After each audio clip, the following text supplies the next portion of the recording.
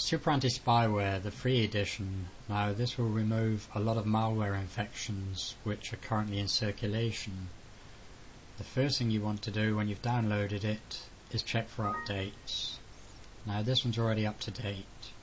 If you look at the preferences, you have a useful tool here. After the scans are complete and you've removed the malware infections, you can enable the start menu if it's been disabled, the system tray task manager. A lot of the malicious programs that are around at the moment disable the home page, the desktop, the clock, they reset it to military time. Here you can reset it all. You just highlight the item, perform repair. That's it.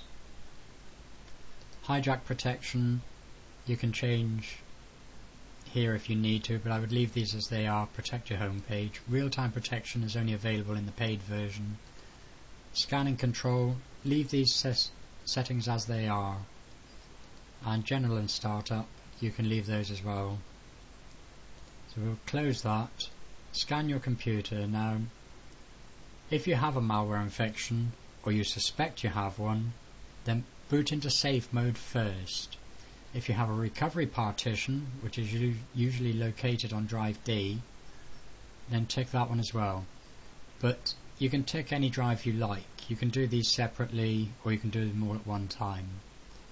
Now, my recovery partition is drive D. I will scan that at the same time.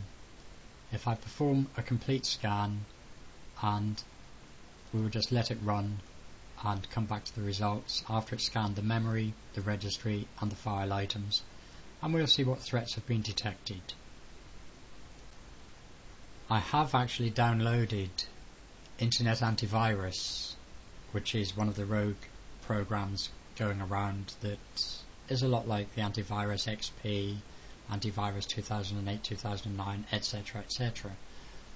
And this should pick it up. Right, it scanned the memory, it scanned the registry, it's now scanning the file items. As you can see, it has found the rogue Internet Antivirus that I downloaded. So this shows that the program does work.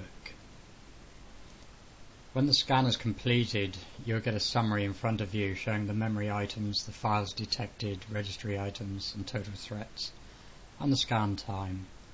You can preview the items. Now, this has been done on a machine which has 22 gigabytes used on the hard drive and 4 gigabytes on the recovery partition. Now this has found the rogue antivirus and what it contains. So what we'll do, click next. You need to reboot to fully remove the harmful software. I will click no at the moment because I will finish making the video first and then I will reboot.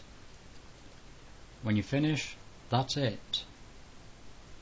You can close the menu, do your reboot, and your machine will be cleaned. If you want any more information on malware and the various removal tools, have a look on Free PC Security, which you can Google search and you'll find it, or go to kotojo.wordpress.com.